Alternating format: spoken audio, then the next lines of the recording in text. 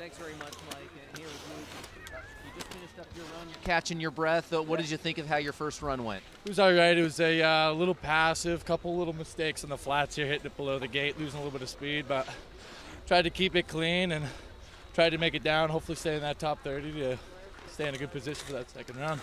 Are there any tricky parts of this course that when you were inspecting it or when you're going down and say, okay, this is an area either you or your teammates need to keep an eye out for? Nothing too tricky. It's a pretty straight rhythm that we're used to, a couple tough combos, but other than that, it's pretty much just send it and get your feet around the gate.